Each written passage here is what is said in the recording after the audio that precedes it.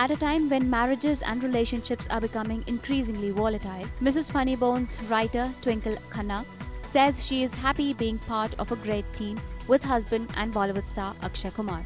Twinkle and Akshay are married for almost 16 years now and have 2 children, Arav and Tara. Twinkle at an award event said, "I think it's a great team. We are playing tennis doubles and I think that's a pretty good foundation for a marriage to last."